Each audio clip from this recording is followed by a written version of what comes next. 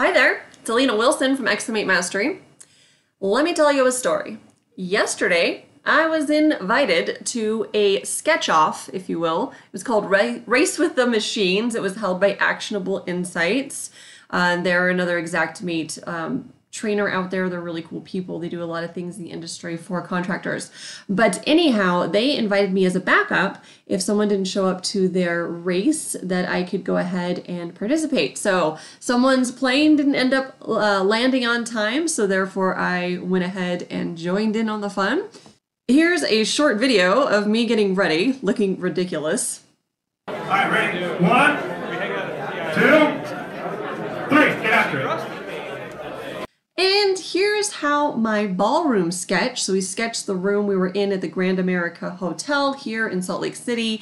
It was a square ballroom, but it had rounded walls and tray ceilings.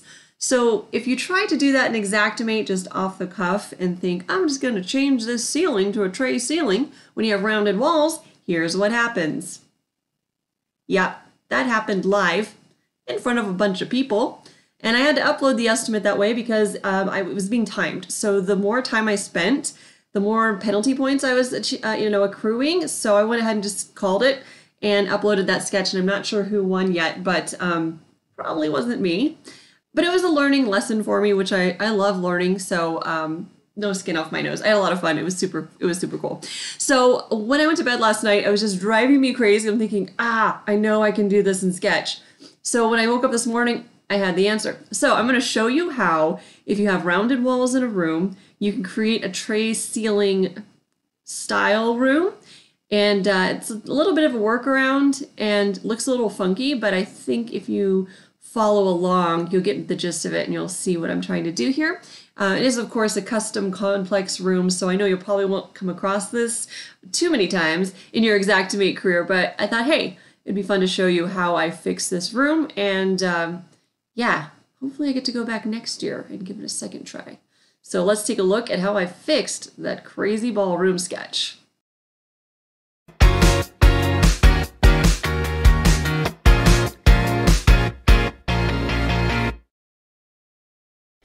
Here I am in that sketch where I have the crazy rooms sitting there. Due to the fact that there's tray ceilings in a rounded room, it gives us this nice peppermint look, if you will, being on the nicer side of things. Okay, so what we're going to do is we're going to go ahead and turn this back to a we're going to turn it back to a box ceiling. Just like that. I'm going to take this guy and go back to the box. And what I'm going to do is separate the rooms. And I had 2 rooms because there's 2 tray ceilings in these rooms. So that's where it was nice and tricky, was that there was 2 tray ceilings, so therefore we had to have 2 rooms and then combine them as a subgroup of, which wouldn't matter anyways for labor and materials. Doesn't matter if I have 18 rooms in here. If I combine them, it's going to see them as one on our estimate items grouping tree, and Xactimate will apply the same square footage to all those areas. In fact, that's what I'm going to do, is create a bunch of multiple rooms here that we're going to fit the tray ceiling into. So what we're going to do is I'm going to go ahead and square break. Oh, you can't square break on a missing wall. So we'll have to delete the missing wall, make that whole again. Then we're going to have to go and square break this. And I'm just going to do this randomly. This is not to the exact specifications or measurements of the room, because that would take me all day long and could get quite time consuming. So I'm just going to go ahead and actually square break the room. In hindsight, what I can do is go ahead and just create a room inside. So I'm just going to hold down my control key and we're just going to create a room inside just like that. So that's the first room there. And we're going to make the first room first room ceilings are going to be 12 foot 11 actually. The second room ceiling, there's 2 tiers to this tray. So the first one is going to be at, I believe it was 13 foot 6. Whoops, 13 foot, whatever, it doesn't matter because this is just an example, but there we go, 13 foot 6.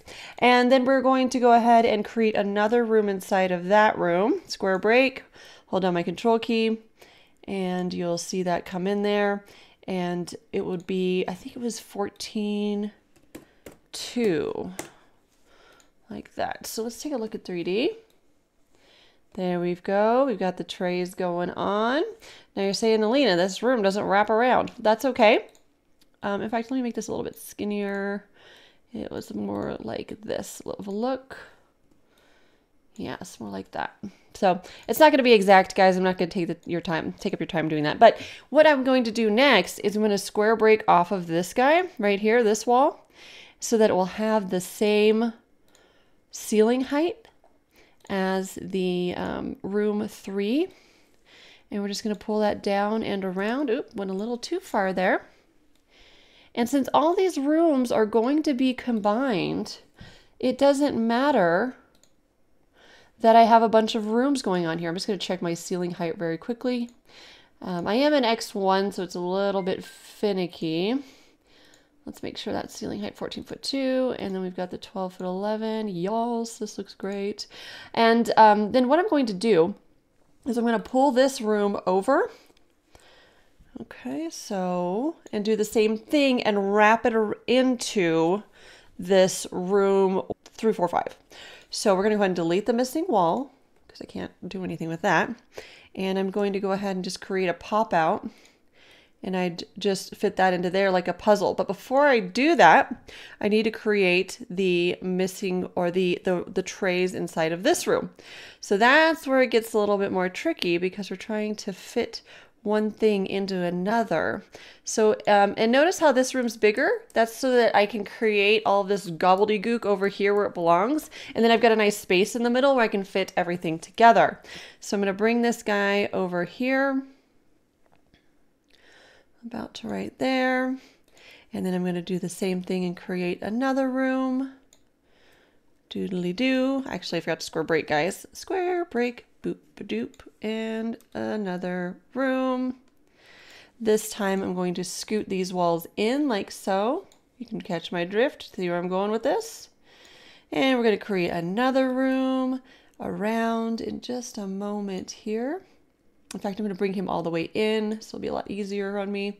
Whoops, I held that control key down. It's a bad habit of mine. Okay, now I do want to control and bring in another room, and usually exterior walls won't meet exterior walls, so that was unusual. Usually that doesn't happen very quickly. And then what I can do is just go ahead and do my 13'6", I believe.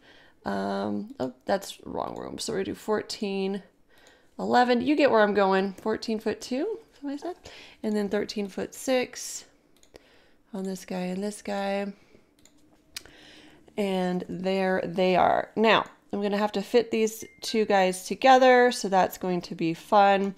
You also can't create a room inside of a space like this. So what would normally happen is I could fit these two together, and you know, it's hard to get exterior walls to meet exterior walls too. So there's more finagling to be done here.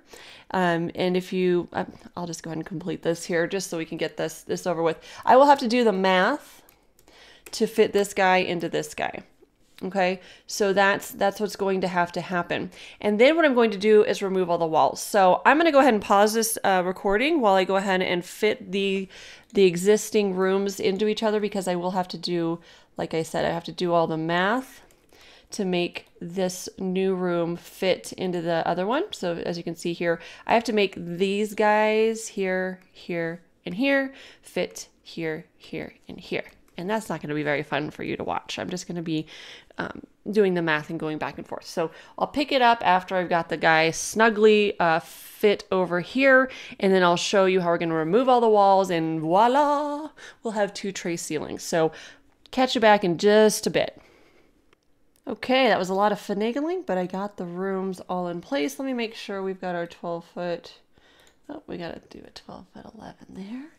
And let's take a look in 3D. There we go. We've got our trays. Now I've got all these ugly walls in the way, right? This isn't gonna, let me show you through the floor, the ceiling here. Yeah, it looks a little funky, and that's not at all what's going on in that room. So we're just gonna go through and delete all of the walls. Then what we can do is combine all the rooms here in just 1 second. I could, yes, I understand. I could go through and control and delete them all at once, but I still have to click around.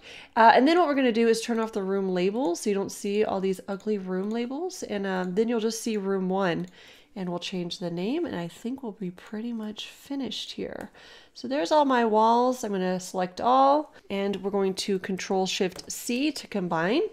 And then I'm going to choose the original room, which I guess is room 2, and we're going to put this as ballroom. There we go. And now we're going to go ahead and turn off the labels of the other rooms, so I can highlight these other guys just like this. Go there and go to show label no. Then I can take my ballroom label, if X1 will tolerate this. Let's see. I can hover, hit my space bar on my keyboard, and left click, hold, and drag him to the middle of the room. And now we have a ballroom. Let's see that ceiling. That beautiful tray ceiling. Ta-da! And that's what I should have done yesterday. But under the heat and pressure and everybody looking at you, my brain went a little bit mush. And usually, actually, it doesn't come to me on the spot like that. I usually have to take some time, like step away, let my brain just like, mull it over, and then come back to a project whenever I do actually have these kinds of things happen.